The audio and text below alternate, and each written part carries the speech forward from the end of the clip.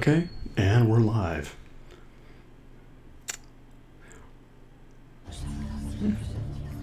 Once again, welcome to the Eternal Darkness stream. We're in Chapter 3, as it says right there. You might notice a few things different. I got new capture equipment. It actually came just in time, so I am able to display the game itself in a much higher quality, widescreen, as you can probably see right now. And it's a component to HDMI connection. Excuse me. So, okay, well, let's just get right to it. Fortunately, the next chapter's right here. A small shrine of candles. Their placement appears to be very deliberate, corresponding to the etchings on the table and an illustration upon the wall. Some of the candles have been lit. Well, all of them, actually. So, extinguish those.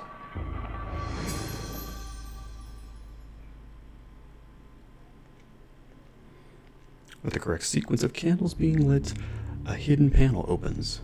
There's a message tube inside.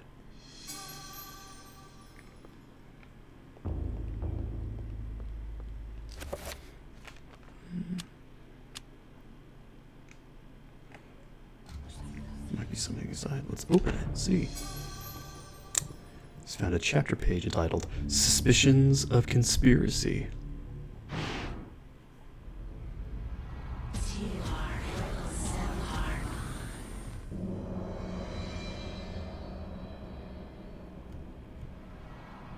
Your presence is welcomed, Majesty. As always, I am honored. Our dealings are a pleasure to us both, then. He lies. As do we all. What is this flaw you wish to discuss with us? My concern is with the other ancients. Ulyaoth, Shaturga. Should they unite with Mantarok, they will doubtlessly possess enough power to vanquish even thee. As darkness abhors light, and light abhors dark, the others will not, cannot join forces. Mantarok will be bound, and the others will sink into insanity when I return. As has been foretold. I was unaware. There is much you do not know. And much you never will. Be certain to retrieve Mantarok's essence. It is necessary to cement our place in your world. Then what of Charlemagne the Frank? What do you intend for him? The Frank is an instrument of light. He seeks to unite Europe under his banner. With this in place, my guardians will be hard-pressed to perform the functions you require. For your own schemes, Pius. Think of your future. Then Charlemagne will be removed from the picture. Make sure he is dead. Or insane. Or perhaps one, then the other? Just make sure he is removed from power. Of course. He is as good as dead.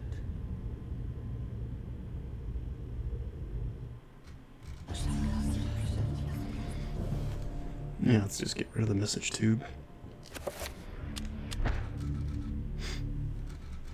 From my research, it is apparent that the endeavors of mankind are mere puppetry at the hands of the ancients. Whenever a king vows reform, the ancients move quickly to stifle it. Under the auspices of Emperor Charlemagne the Frank, the new Holy Roman Empire was at the height of its power.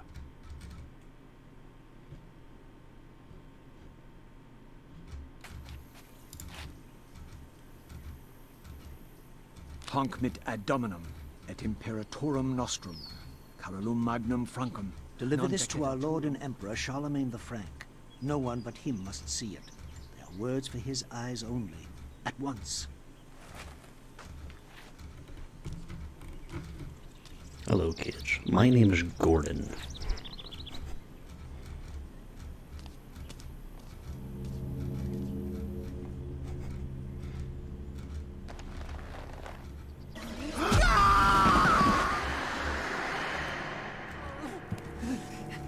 What sorcery is this? A spell? I am bewitched. If this was meant for Charlemagne, then what will become of him? I have to warn him of this treachery.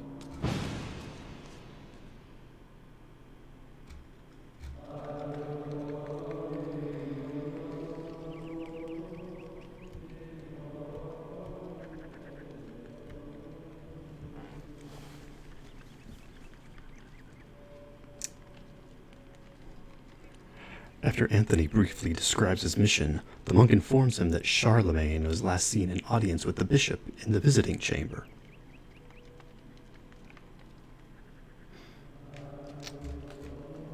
This must be the visiting chamber. Muffled voices emanate from inside the bishop's visiting chamber. However, the door is locked, and Anthony will need the bishop's key to enter and gain an audience with Charlemagne.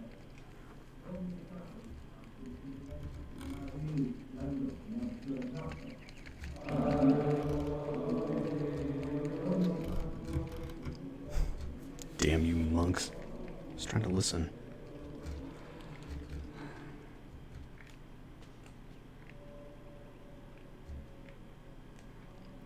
Visibly disturbed with grief and despair, the monk sobs pitifully. God, I need to warm up. He recounts that his is not the only death to have occurred recently, and wonders if perhaps the order is being punished for a wavering in faith.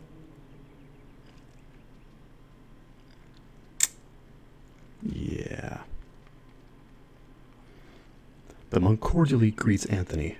However, he brings grave news of the loss of one of his order, who fell from the tower to his death. His tone is guarded, leaving Anthony wondering if this indeed is the truth. Anthony's smarter than he looks. No, he's busy.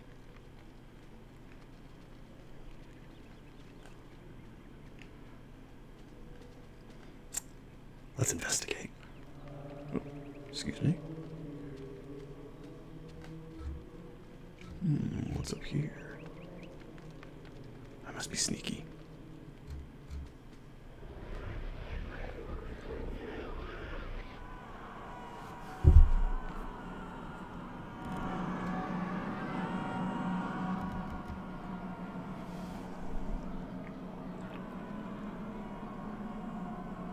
Elia. I wonder who that is. Pius Augustus.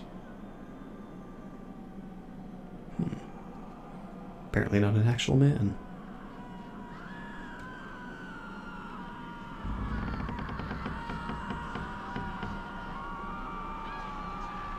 Yeah, it's not creepy at all. Cradled in what appears to be a leathery hand lies a mysterious book. It is bound in human skin and intricately decorated with shrunken bones. It beckons and yearns to be possessed.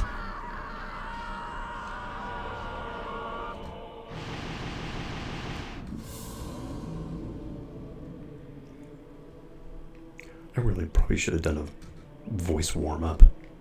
Can't talk today. A blue urn rests upon the shelf. Something inside. While fumbling around, the urn slips from Anthony's stiff fingers, dashing itself into fragments as it hits the floor.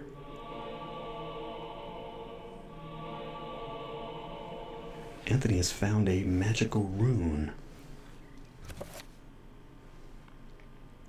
Yeah, now this is where it gets interesting.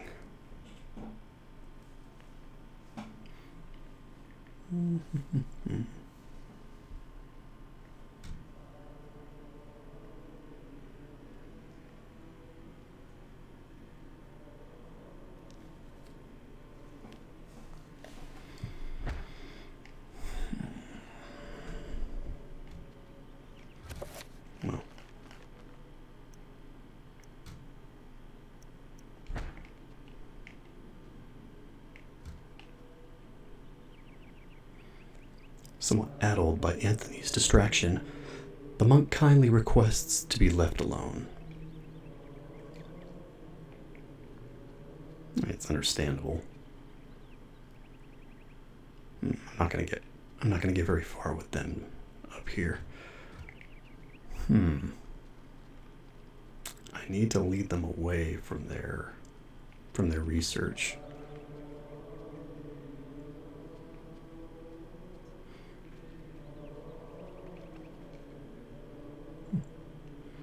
A funeral casket made from unfinished wood.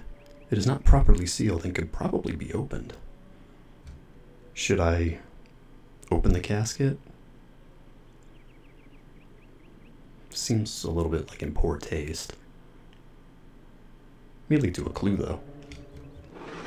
Oh my God, what is it? This is devil's work. We should get out of here. You have proven what we have feared the most. This poor man has been the victim of great evil. Look how his body has been defiled, as if something has burst out from inside him. Here, the devil. Take this for your protection. And find the bishop. He must be informed of this horrible discovery. Scromasax.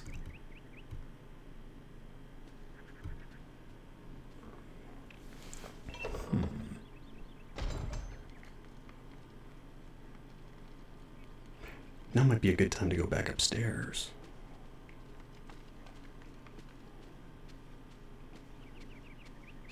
I'll bother the bishop later.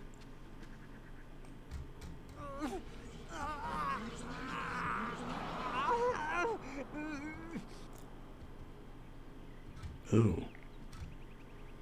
That's not good. A mysterious gold medallion rests upon the desk.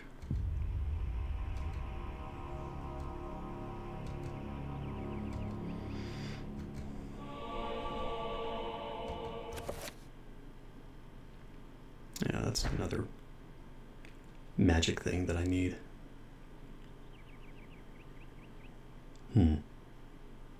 Well, Anthony can't read, so.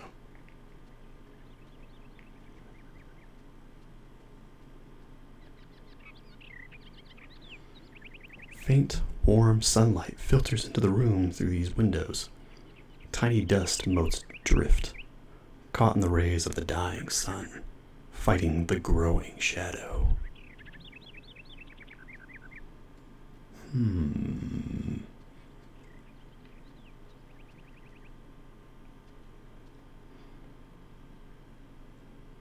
Amongst the tomes and manuscripts, a book brings its attention to itself.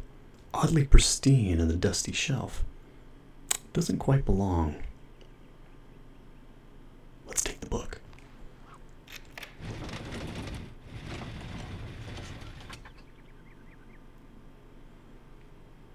No, opens that one.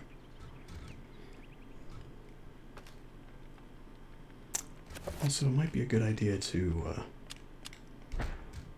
equip this little guy. Oh dear God.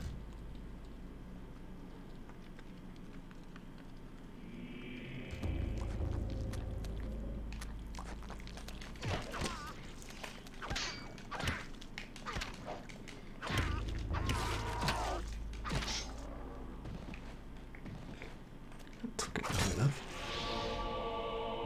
Another magical rune.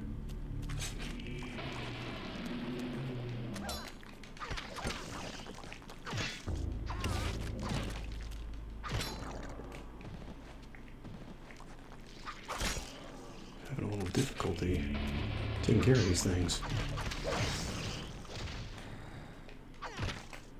I need a better weapon.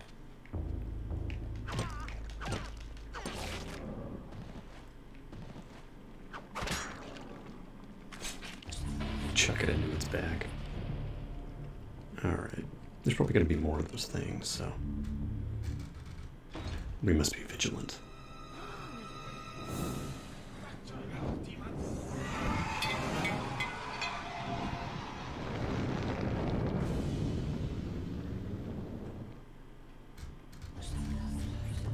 Signposting, maybe?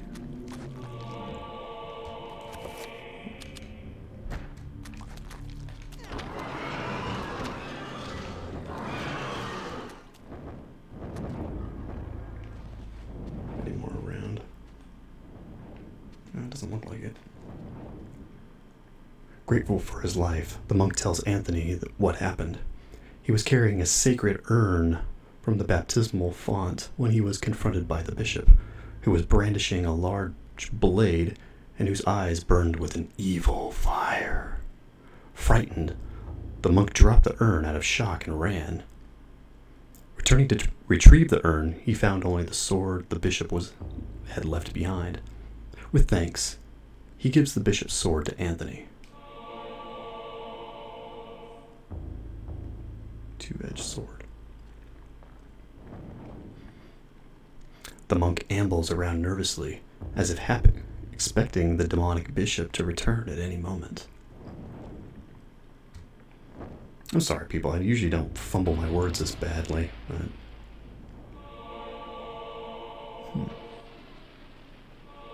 I'm just having an off day, I guess. Oh, yes. 2/3 of a broken urn.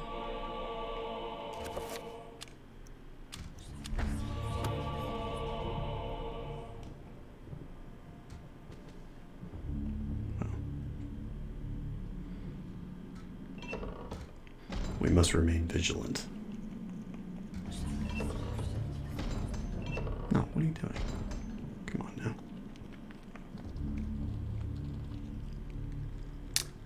I did receive the new capture card. That's why the gameplay footage is in widescreen now, and probably a lot better quality than yesterday. Magical code. Answering a question from chat.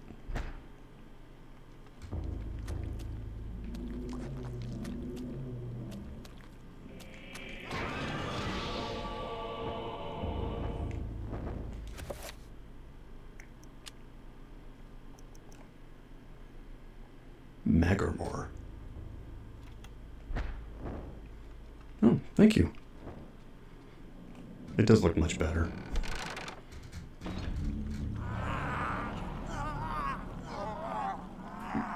Oh. Yeah, he's not looking too good. Doesn't sound good either.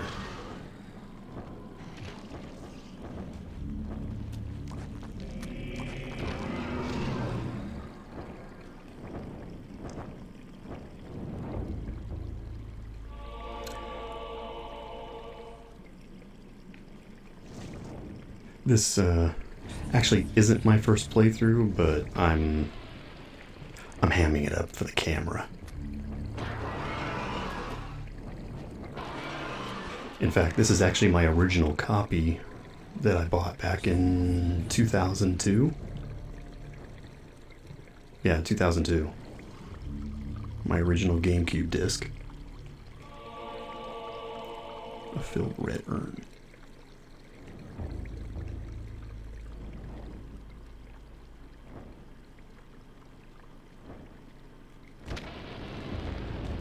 I've actually played through this game many times. It's also the very first review I ever wrote. I still have that review on the Gentleman Gamer website. I wouldn't actually recommend reading it, though. I wrote it back in high school. So, just keep that in mind.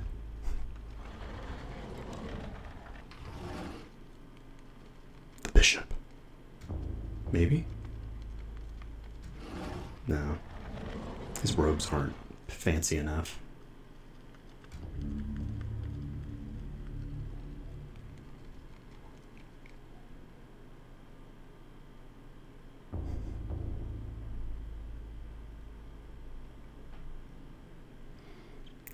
An iron plate in the floor is carved with 3 curious circles. Dried splashes have marred its pockmarked and worn surface.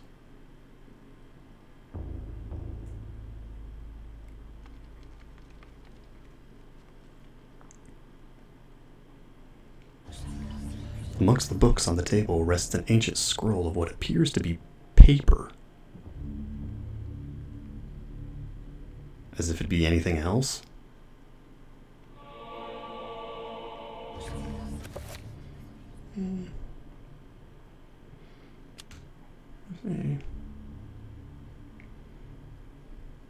Antorbach and Magrimore.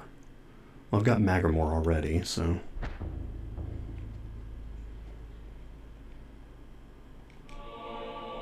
Another magical codex.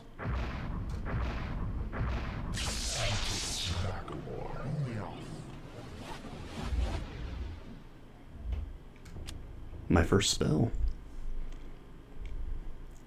Assign. Yeah, let's just go ahead and assign this spell to... Assign it to the Y button. Yes, magic meter and all that.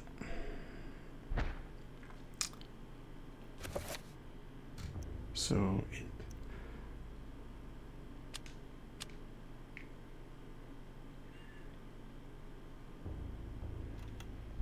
Perhaps it can be repaired somehow. It can be repaired.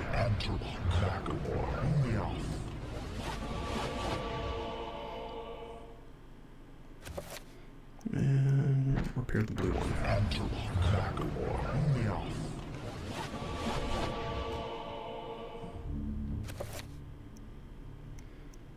Well, this is the only one that's filled, so... With a deep red shellac, giving it the sheen of a bloody heart recently torn from its host body. It has a strange sigil on its side and filled with a foul-smelling fluid. Smowl? Alright.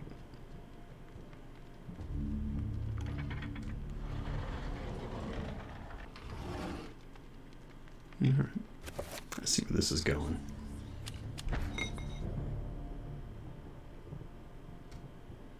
Doesn't appear to be heavy enough to depress it.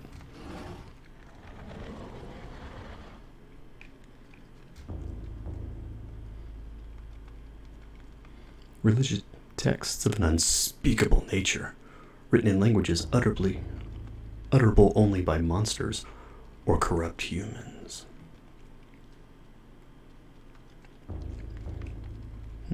I have 2 fixed urns, and there was a fountain over here. You thinking what I'm thinking?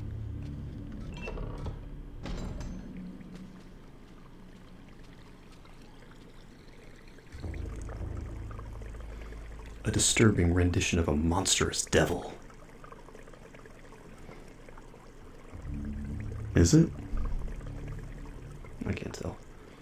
It is contorted into what appears to be a fountain. What sickly liquid is draining into the pool, trickling from a scum-encrusted spout?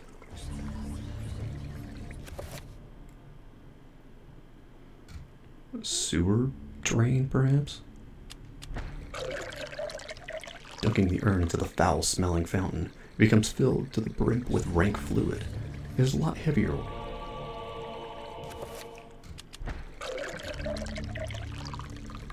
And rife with photor? Photon? This game sometimes uses big or obscure words that I'm unfamiliar with. Alright, well, let's just stop rambling and just go ahead and take care of this.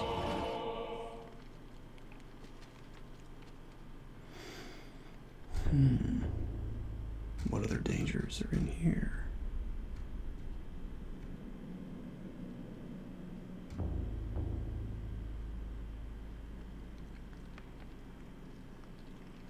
It's another door.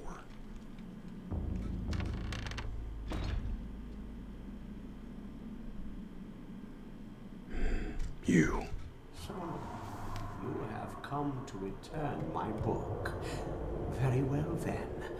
For your efforts, I promise a quick and merciful death. sure you do.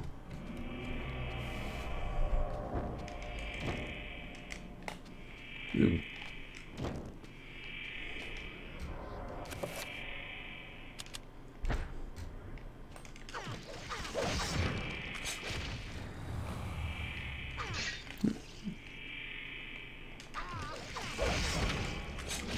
Die already.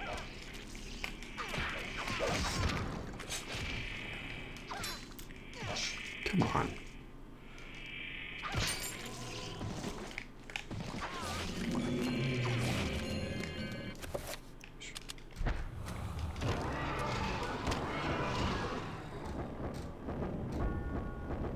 Ew. Cut off his head and he's still squirming. The bishop's key.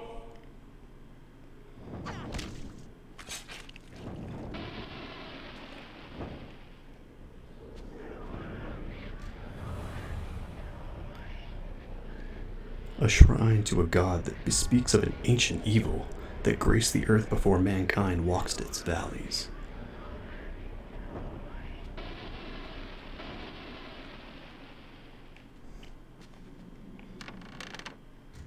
I must go back to the visiting chamber.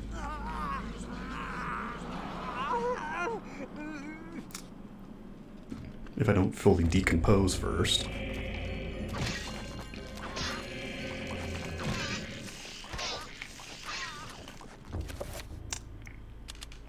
Great sword is too big.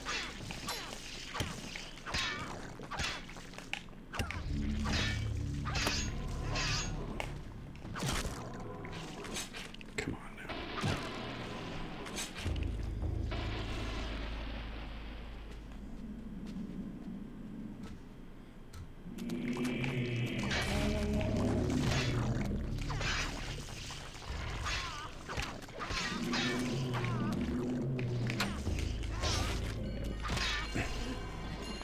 I must hurry before I rot away.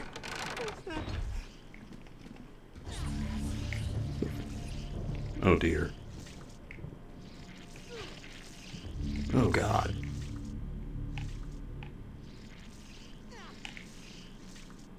Those are not flesh wounds. This isn't really happening. Well, apparently not.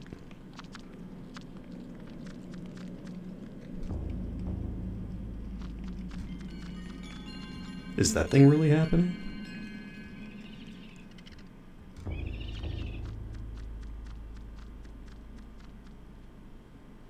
What the hell was that thing? Little...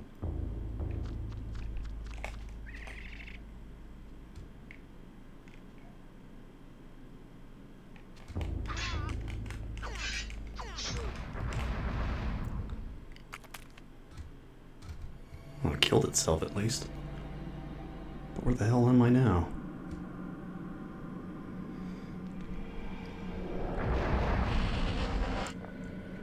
The trapper dimension sprawls in every direction.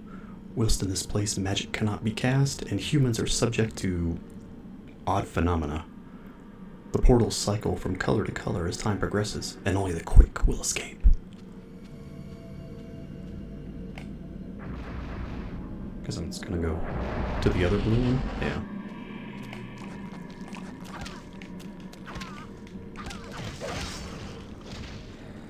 It's the only thing that makes sense in a world gone mad.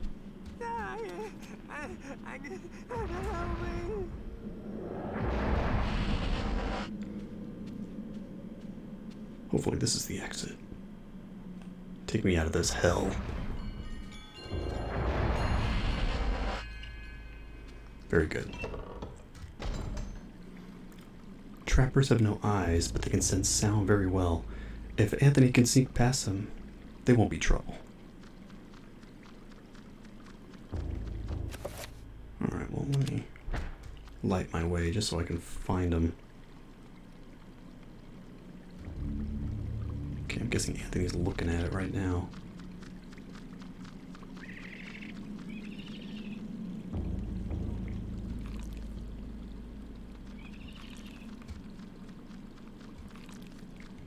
Let's get out of here. like blood dripping from the ceiling.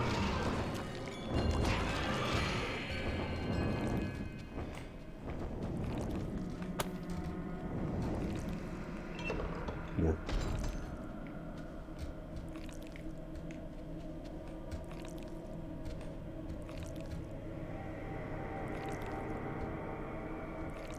Why are you down here? Are you on the side of the... Yeah, more blood. I need to go to the visiting chamber. Ah, hell. Yeah, you're not looking too good.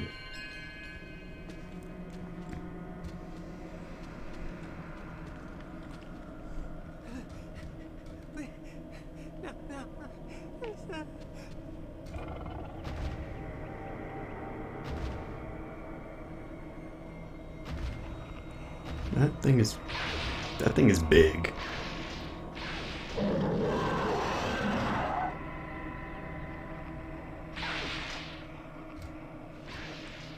Oh dear.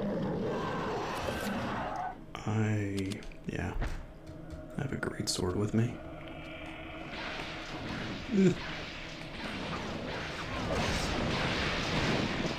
Oh god. No, this... not good. Not good.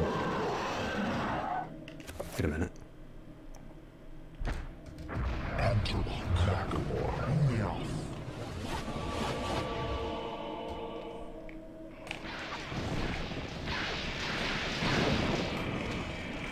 Oh dear. Hopefully you won't follow me. Let me...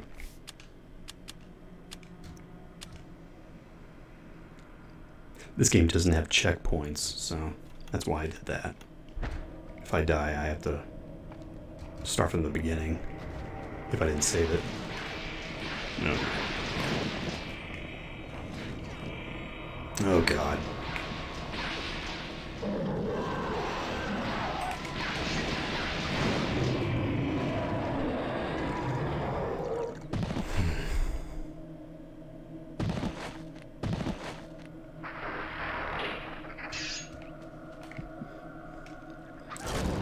Stay dead.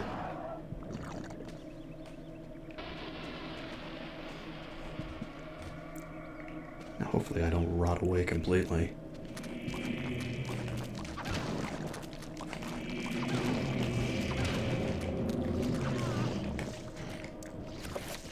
I need this.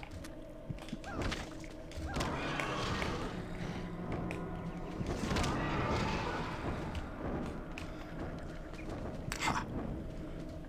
Visiting chamber.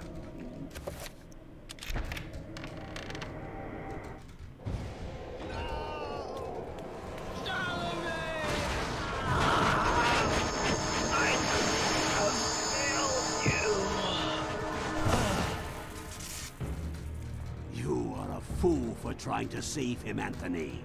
His fate was decided many centuries ago, as is the fate of this world. Despite your faith, there is little to save you from the power of Charlemagne.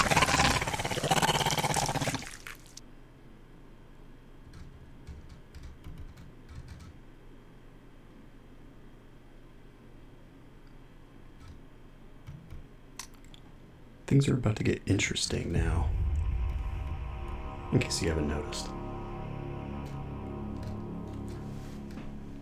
And for anybody that's actually played Metal Gear Solid, you may have recognized that guy's voice. He was the voice of Colonel Campbell from Metal Gear Solid. A lot of the Metal Gear cast is actually going to be in this game.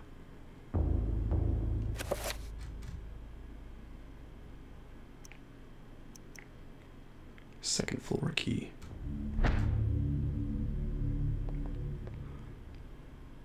That was in the scroll, wasn't it?